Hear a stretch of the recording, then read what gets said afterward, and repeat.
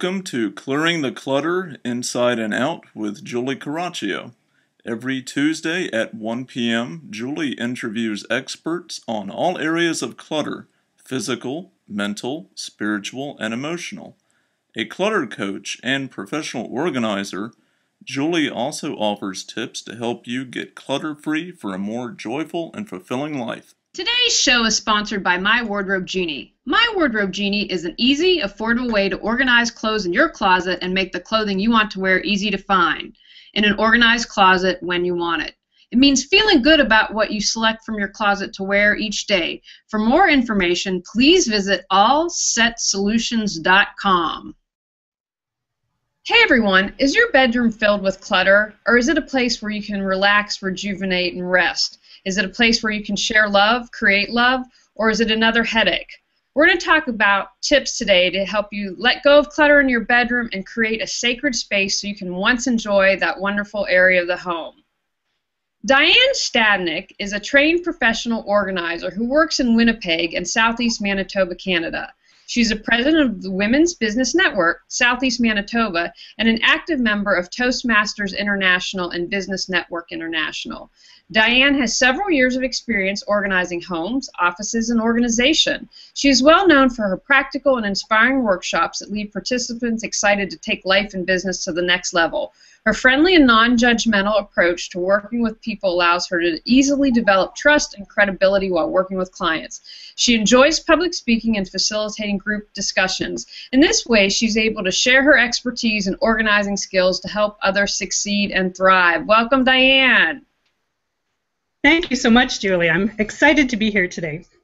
Wow, she's a trooper, guys. You know, sometimes with technology, computers and everything, we had some glitches, but we're ready to roll.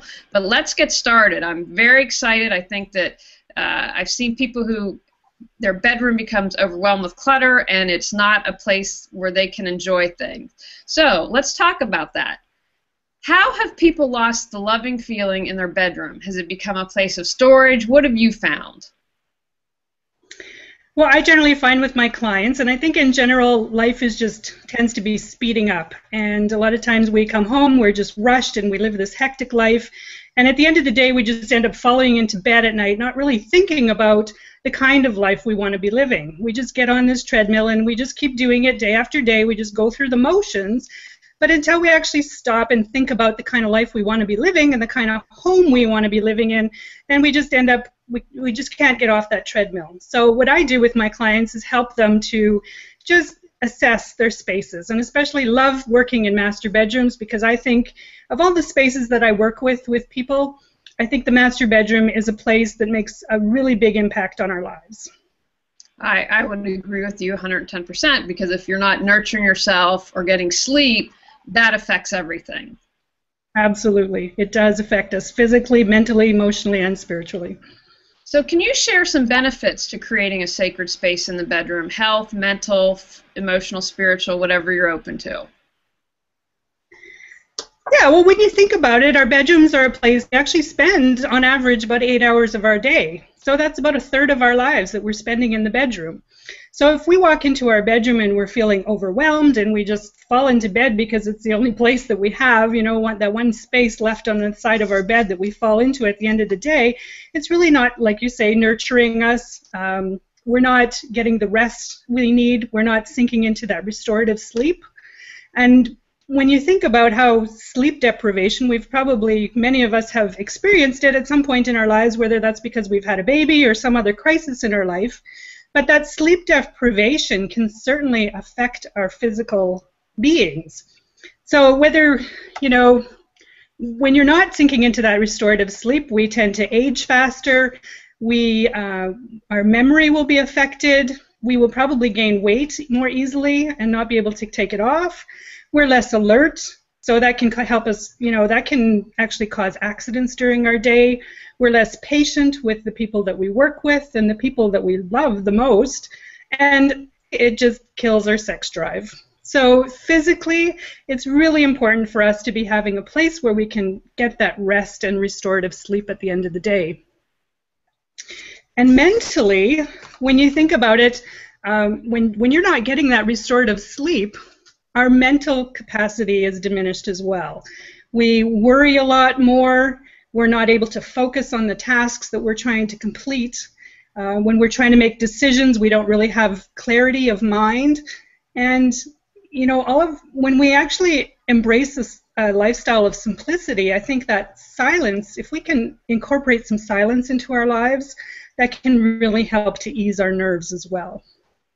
So definitely important mentally, as well as emotionally. When you think about if you've ever been sleep deprived, my first child was a colicky baby, so he slept maybe 2 or 3 hours at a time, and that was it. So sleep deprivation for me, it made me almost pushed people away from me because I was so tired and I just couldn't give any more to anybody else. So I would just push them away and I would want to be alone. So if you can imagine maintaining that over a long period of time, whether it be a month or a year when you're sleep deprived, you're certainly not going to be having the kinds of relationships that you really want in your life. You're going to be pushing people away instead of pulling them closer to you, right? And creating that intimacy that we all want. And I believe that we're all spiritual beings having a human experience. So for me, it's all spiritual. And I'm really careful about what enters our master bedroom, what comes into that space, and whether that be an emotion like anger or frustration. I don't want it in my master bedroom. It could be just clutter that, you know, maybe unwanted gifts, that kind of thing, or gifts that are left over from previous relationships.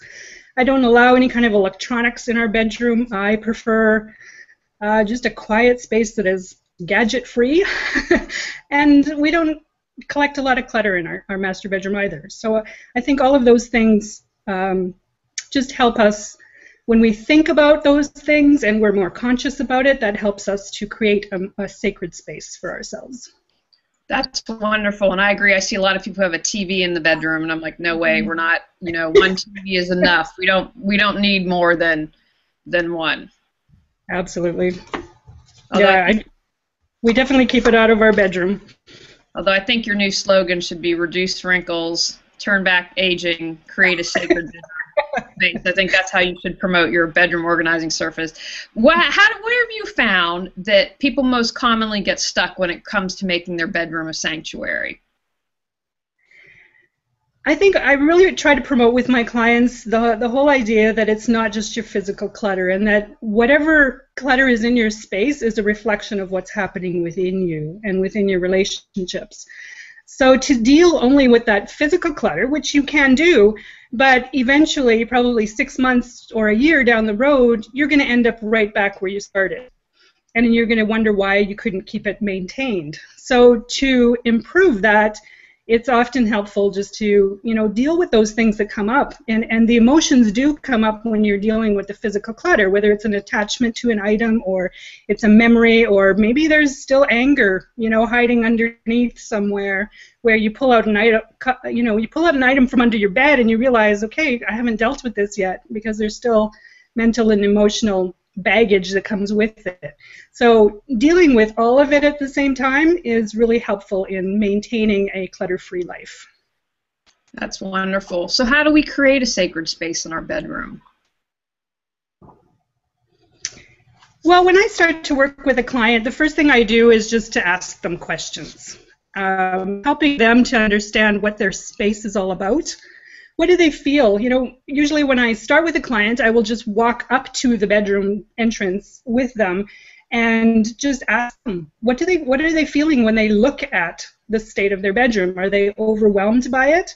Or do they really want a room that will help them to feel refreshed when they walk into it? And hopefully we can get to a place where they are feeling refreshed by it.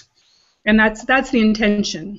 So I ask them questions, things like what they like about the room or what they don't like, possibly what are they tolerating? You know, is there a picture hanging on the wall that somebody's mother handed down to them or gave as a gift, but neither one of them really like it? Is it still hanging on your wall, and are you tolerating it? Then maybe it's time to let it go and just pass it off to somebody who might enjoy it a little bit more than you do, right? And I want them to know, I want them to understand what helps to promote a restful sleep and that loving feeling that they've lost. what are things that they could incorporate into the room. So I help them to start creating a dream and a vision for what they want the space to look like, and that usually helps them to take the steps forward in getting there. And there are always things that will interfere with our connecting and communicating with our partners, right? Again, I mean, and I think if you're sharing a room with someone, as most master bedrooms are, I think that the space should be a reflection of both of you, not just one of you. So if you're thinking that, you know, you want floral patterns and lots of lace and pink colors and that kind of thing, might be great. It might be right up your alley, but your partner may not think so. So tendency is to kind of meet in the middle somewhere, right? I mean, your partner may have a totally different idea of what that space should look like, but when you're incorporating both of your ideas together, that's when you're also creating the intimacy in making those decisions together and creating a room that is you know, welcoming to both of you. So would you have any thoughts about someone that's single? Because I think, you know, I was single for a long time, and I think it's equally important to, you know, people would tell me in feng shui to create that space to bring in someone that you want. And, you know, we were talking about, if, you know, when you're a couple, that's great, but self-love is so important, and so many of us don't love ourselves and are unkind. So do you have any thoughts for single people? Right, absolutely. I mean, in our master bedroom, we have, you know, 2 matching end tables and 2 matching lamps on the end tables. We have photos of us sharing life together, but those things are just as important if you're single. To create that space, even in your closet, or making sure that the bed is pulled away from the wall so that you can have access from both sides. Things like that are, you know, just simple feng shui principles that you can incorporate into your bedroom. As well as, you know, another thing is not having a lot of clutter underneath your bed. That's a place where people tend to store things. Those bed skirts aren't necessarily our friends because they do just hide the clutter, right? They don't really, I mean, yeah, they look nice, but a lot of people just use it to hide the clutter that's under the bed. So just, yeah, incorporating those feng shui principles into your bedroom, and absolutely creating that space that says, I love you and I'm caring for myself, right? If you're by yourself in that bedroom, then just take the time to create a space that still reflects that restful and rejuvenated environment for yourself. Make it happen. What touches do you suggest to create ambience? Do you use aromatherapy candles? What are your suggestions? Yeah, when I think ambiance, I think, you know, I'm actually a very sensual person. I think we all are, but some of us probably know it more than others. I think of creating a space that touches all of your senses. And I know that when I was a child and I would go into a store, I'm a very tactile person, so I like touching things and feeling the texture of things. So for me, that's really important to bring into my space, because whether it be a nice soft blanket or satiny sheets or whatever it might be, I like that feel of things. So bringing that into your space is important, as well as, you know, yeah, like you mentioned, the scented candles maybe. If you're sensitive to artificial scents like I am, I tend to use just an unscented candle and drop a few drops of essential oils into it, or putting the essential oils into my bath at the end of the day, those kinds of things. Also, you know, just quieting down at the end of the day. We tend to create bedtime routines for our kids, and we think that's important. But yet when we get older, we forget how important that is to us. So I suggest that people just take the time at the end of the day, set aside an hour before you want to be asleep, and start to turn down the lights, maybe have a warm bath, listen to some soothing music, maybe just have some cuddle time in bed with your partner, and, you know, just share some pillow talk at the end of the day, read a book. Those kinds of things are really important to winding down and creating that environment where you can have a restful sleep. But what I also like, and I want to talk about rituals, because before we were talking, you said, oh, I want to add something about rituals, because my husband works a swing shift, and so I've adjusted. I used to be in bed by 10, and, you know, he's not home before 11:30, but it's very important for us to connect at the end of the day, check in, Okay, how was your day? How was work? And, even if it's for 5 or 10 minutes, still making that connection. What other suggestions do you have for rituals that you found to help bring back that loving feeling in the bedroom? Well, I think for sure you really need to connect with each other, whether it's just, 10, 15 minutes before you fall asleep or at the dinner table, wherever it is. But creating that time and that space for that connection is important. Like you said, just having that time to connect, that few minutes of conversation, whether that be when you're still in the living room or your head's already hit the pillow. I mean, obviously you're not going to talk about anything, any major decisions while your head's on the pillow, but just to connect with each other and tell each other that you love each other. Maybe set aside some time for meditation or prayer.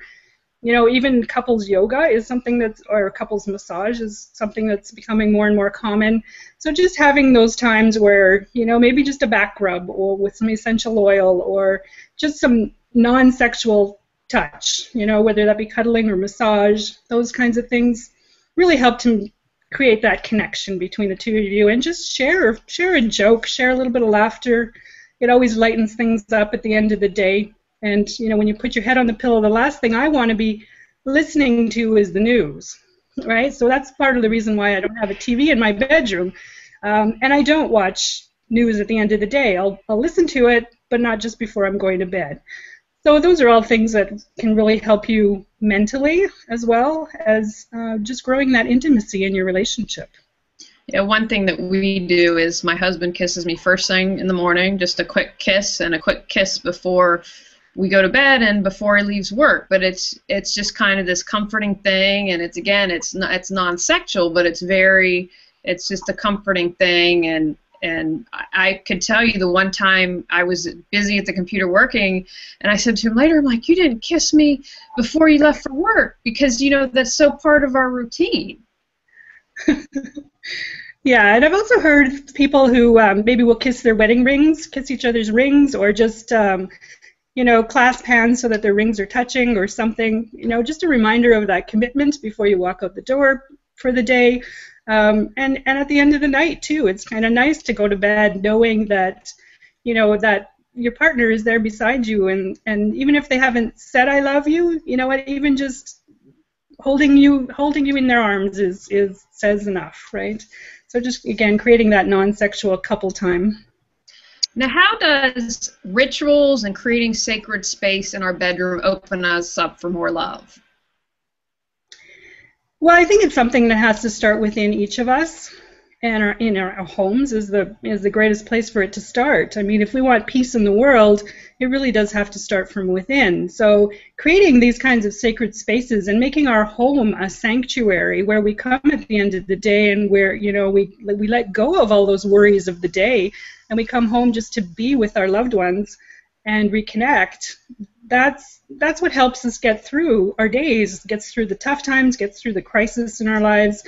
And I think when that peace starts to grow within, it creates, it helps us to be more peaceful with our work relationships as well, and will spread into the world. But it also, that is ultimately so important for it to start within each of us so that we can spread it out to others. I absolutely love that you said that, because the reason this is called clearing the clutter inside and out, because wherever you start, you're going to clear the clutter. But I believe when you let go of the clutter in your life, then you can follow your dreams, you can share your gifts with the world, you can share your passions, and as we do that, then we help each other, because as you heal, I heal. And if we start to rethink things in those terms, then that's a kind of a grassroots movement to change the world, in my view. Absolutely.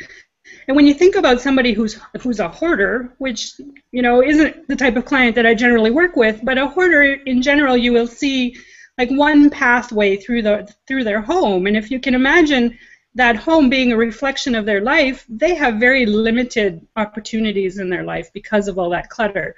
So if you're releasing all of that clutter from your life, you are going to allow in more opportunities. You're going to meet new and exciting people in your life who are going to open up those opportunities, and you will just have new and exciting experiences in your life. So definitely benefits to clearing that clutter, especially if you're not just for your relationships, but if you're someone in business. You know, you want to let go of that clutter and be able to let those new opportunities into your life and your career.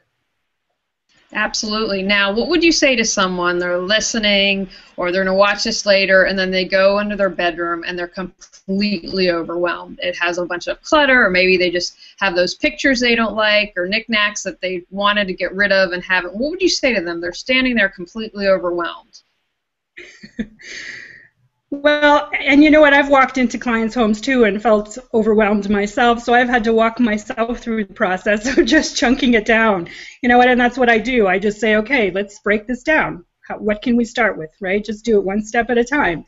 And when you start in a room, especially if it's one that's fairly cluttered, it is in general going to look worse before it starts to look better. So I kind of warn my clients about that, but also to keep the end in mind. Know what your end goal is and create that vision for yourself, whether it just be in your mind or actually creating a vision board, maybe going through magazines and clipping out things that they like, that they might want to see in their bedrooms, and hanging on to that vision, just knowing that that end result is there, right? And it's just going to take chunking it down into baby steps in order to get there.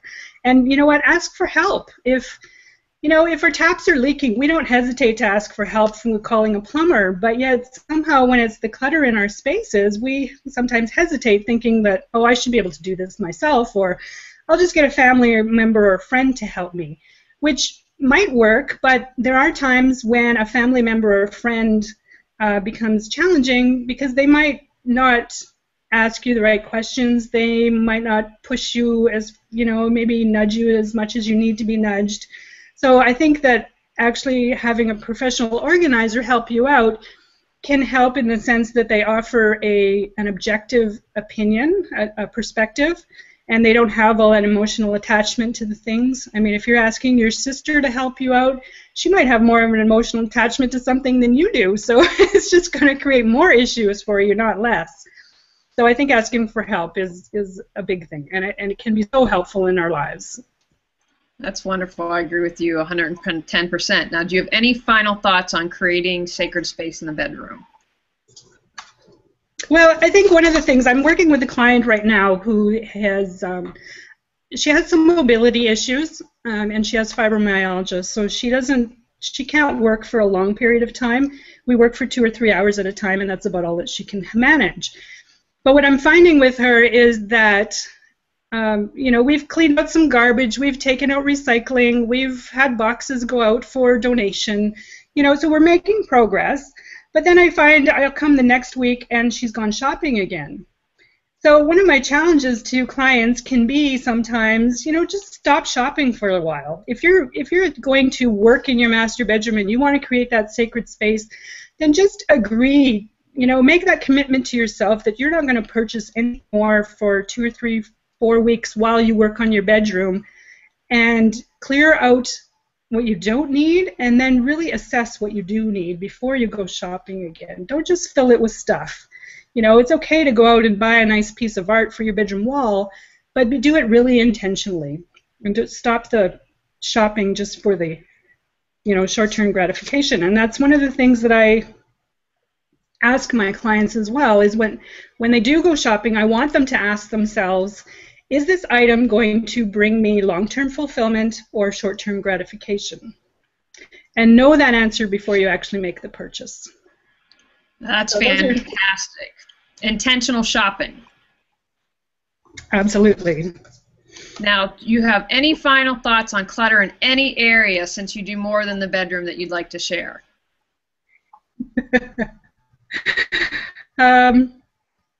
One of the other areas that I find is challenging for a lot of clients is that they go out shopping and they do all this bulk shopping for their kitchens, all this bulk food shopping. And it seems like a good idea because we're thinking about the saving of the money, but a lot of times it ends up creating more problems in our lives than it actually helps. So sometimes the dollar value isn't necessarily the deciding factor. It's good to save money, absolutely. I know we're all, on tight budgets. But when your space only allows for so much in your pantry or your fridge or your cupboards, let that be your guiding, what guides your decisions. So try not to do the bulk food shopping. Outstanding. Now, Diane, please tell people how they can find out more information about you, or if you have any books or any other good things you'd like to share. Yeah, well, you can visit my website and sign up for my newsletter. It goes out probably every 2 to 3 weeks, whenever I get around to it. You can also email me. My email address is Diane, D-I-A-N-E, @embracingsimplicity. And I do offer classes and workshops in the Winnipeg and surrounding area. And I do also have an estate organizing workbook that help my clients to get their important documents in order. I don't offer financial or legal advice, but it's a workbook that will help you just start the conversation with your partner, for one thing, and it helps you to pull together all of those important things so that you have them in one place, and kind of creates an executor package so that your executor won't be spending quite as much time trying to sort through everything should something happen. Excellent. I want to thank Diane of Embracing Simplicity. You've got a lot of great tips to clear the clutter from your bedroom today and to create that sacred space. So go out and clear some clutter and create the life you want, deserve, and desire. Thanks again to My Wardrobe Genie for sponsoring today's show. My Wardrobe Genie is an easy, affordable way to organize clothes in your closet and make the clothing you want to wear easy to find in an organized closet when you want it. It means feeling good about what you select from your closet to wear each day. For more information, please visit allsetsolutions.com. Thanks for joining us on Clearing the Clutter Inside and Out. You can find out more about Julie Coraccio and her services at reawakenyourbrilliance.com. We'll see you here next Tuesday at 1 p.m. Remember, the journey of 1,000 miles begins with one step.